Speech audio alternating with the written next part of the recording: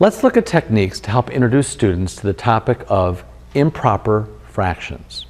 We're using free online visual tools from Conceptua Math. In this case, we're using the Identifying Fractions tool. And I'll demonstrate how to use this effectively in a 5 to 15 minute group discussion. Let's see how I've got this set up. I'm starting with 1/4 rendered as a fraction circle. I'm going to use other models as the lesson goes on. We can begin by having the students discuss as a whole class, in groups or in pairs, what this means, what they're looking at. Talk about the visual model, the numerator and the denominator, so they can identify that they're looking at 1/4. And then we can discuss, perhaps with a real visual cue, something like quarters, actual physical quarters, coins. We can say it's possible to have more than 4 quarters. Let's see what that would be like. And we can show coins as we have 1/4, and then we add a 2nd quarter, whoop, and a 3rd quarter, and a 4th quarter, and then we can have a 5th quarter. So the message is you can have more than just 4 quarters. And if you're making an analogy, you could say, well, 4 quarters would be $1. If you have more than 4 quarters, you have more than $1.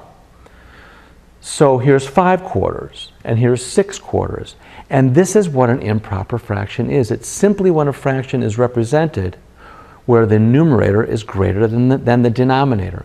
We don't often hear people use the terminology 6 quarters in conversation, but this is what an improper fraction is. Let's try a different model.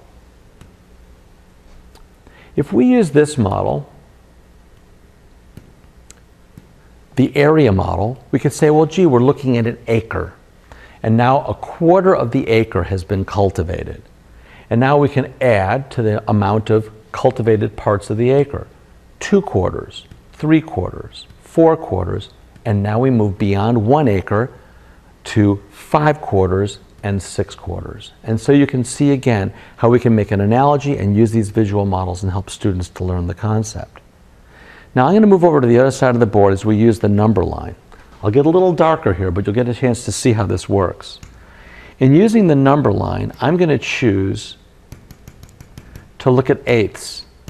Because if I were to represent that 0 to 1 were to convey a mile, I think students might hear of an eighth of a mile. It might be another denominator with which they're somewhat acquainted. So here's 1/8 of a mile, and 2/8 and 3/8. And then we move on to a representation which is more than 1 mile. 9/8, 10/8, 11/8. Again, it's not common in the vernacular, but it is true. It's academically correct. We're looking at an improper fraction.